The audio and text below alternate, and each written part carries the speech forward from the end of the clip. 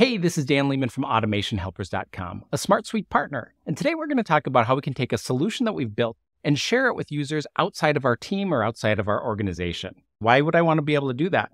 Well, we've got a couple different situations where this is super helpful. We've seen this with people inside of the SmartSuite community who are building awesome solutions that solve problems within their industries, and they want to share this with the world. We also find opportunities where people want to have a public-facing data set. Maybe you've made a job board and you want to be able to share jobs outside with people and make them publicly available. That's another reason we might want to do it. And then a third reason might be you're working with a client or some other organization and you want to build something on their behalf and be able to share it directly with them. Let's jump right into our workspace and we're going to open up a solution that we have. I'm using an out-of-the-box one with a solution template of brand assets. We'll start by clicking up at the top. And we can see that this is Share Solution Disabled. The default behavior is that it's disabled because you don't want to necessarily share all of your solutions. You want to be conscious of when you're actually sharing them. Well, we can click on this here, and you'll notice that we have a few different options when it comes to sharing the solution. I should say right away that you'll see these options to be able to share a solution if you're the solution creator or if you're an admin. If you don't have those permissions, you'll need to have one of those roles in order to be able to actually share this. Now, we can see that the first thing we do is actually enable this so that it is shared. We can flip that toggle here. And then this is our unique shareable link. And so it's unique to this specific solution, a unique URL. And we have a few different actions here. One is to copy the shared link so that we can share that with others.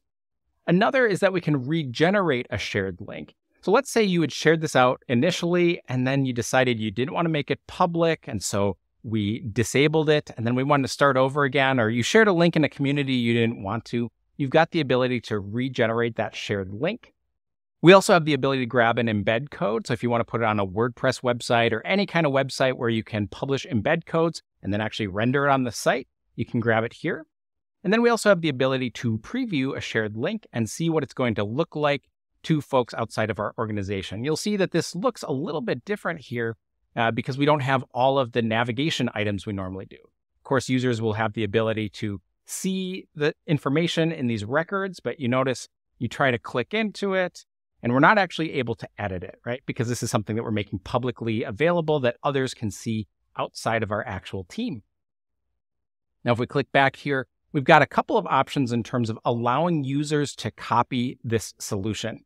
Now, this is good if you want to make this totally available to people and they can take it and make it their own, make changes to it. It's not going to remain linked to yours. They're actually going to take a copy of it, put it inside of their workspace, and they can do anything to it that they want.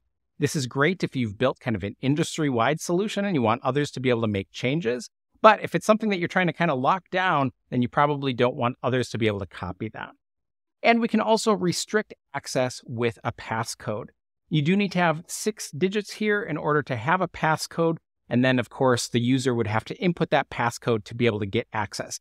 So if you have something that maybe you're selling some intellectual property and they can only see this if they've become a paid user and then you give them a passcode for it, this will give you the ability to restrict this a little bit more than just making it totally publicly available. These are the main settings that we have in order to share our solution. I want to show you real quick what this is going to look like back inside of our workspace. You'll notice that there's this little icon. If you're familiar with the old days of RSS, we can see that there, which just implies that we are sharing this. And it's really in your face and obvious, which I like because we don't want to get mixed up about which solutions that we're sharing and which ones that we're not sharing. Now, let's say we did want users to be able to actually copy the solution. Let's go back in and change our settings here. We'll allow users to copy it. We'll pop open that preview link again. You'll notice that there's the additional option here to copy a solution. And if that person is an admin or a solution creator, they'll be able to choose their available workspace. If you just have one, you'll see one available. They can choose that workspace, and then they can install the template. And that's going to actually create that copy inside of their workspace. So it's no longer linked to the main one. Now they can go ahead and make any changes to it that they want. They are now the owner of this. So it has nothing to do with the solution that you previously had.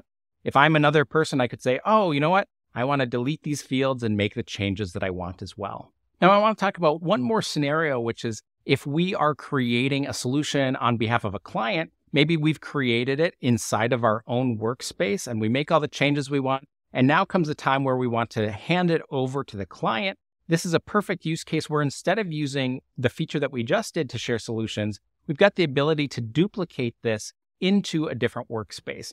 So instead, I'm going to click on the 3 ellipses that you see here, and we'll click on Duplicate Solution. And from here, we can give this a new title if we want to, and we can tell it which workspace. So as long as we're that admin in another workspace, we've got the ability to choose a different workspace.